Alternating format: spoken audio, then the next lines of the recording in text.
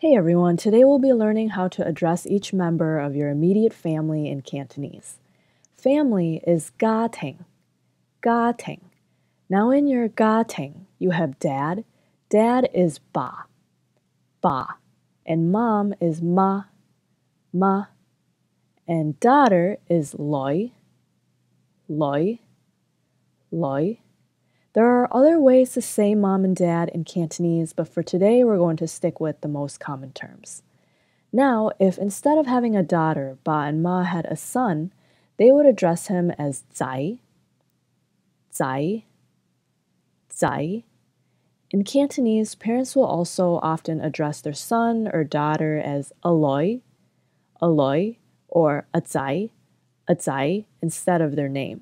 If Ba and Ma are married, they would address each other as husband, 老公, 老公, 老公, and wife, 老婆, 老婆, 老婆.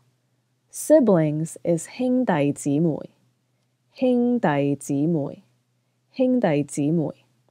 When broken down, 兄弟, 兄弟 means brother, and 姊妹, 姊妹 means sister. While 兄弟 does mean brother and 姊妹 means sister, you can also use these terms for close friends who are like your brother or sister. It's also more common to address your friends with these terms instead, because if, for example, you're introducing your brother or sister to someone else, you would introduce them by a different title based on whether they are older or younger than you.